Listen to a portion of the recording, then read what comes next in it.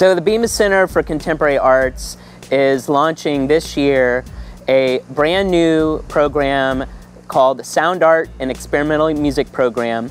A key partner with this project has been the University of Nebraska's Architecture Department, and specifically the FACT program, which is a design-build program that engages architecture and interior design students in the literal design and build process of a real-life construction project.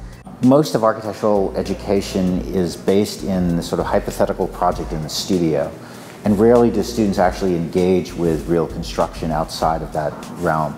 And so this provides them an opportunity to really understand the realities of built projects. So we designed a sound residency, stage and recording studio. You come in through the main entrance, you can see the stage and a gem of a monolith surrounding the mechanical room. They really want it to be a standout space, have unique designs.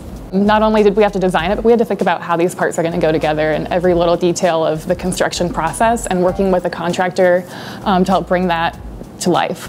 We're not just making theoretical projects with nice renderings and all that stuff. We're actually physically building this stuff, so we have to think about the structural properties of it, material properties, and how this stuff works together, as well as price and how to work with a client, which is as real world as it gets. This will be actually the largest project that we've built to date, and it's the Sound Art and Experimental Music venue occupies the full basement of the existing building. The students work on all ranges of the project, but the real focus is on the creative opportunities of project development and construction. I loved being out and on-site building. It's such a unique opportunity to actually see your design come to life, because most of the time we're in the computer world a lot. I mean, we build little models, but to come and have it a full scale in front of you is pretty extraordinary.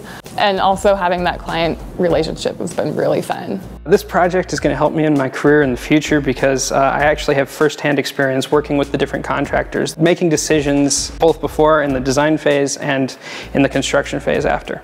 We really enjoy this type of partnership because it brings artists and experts directly in contact with students, that brings another creative voice to the table when conceptualizing and developing a project. I foresee the Bemis Center continuing its relationship with the College of Architecture, and when the Bemis is ready to update another part of its facility, I'm sure we'll be in touch with the college.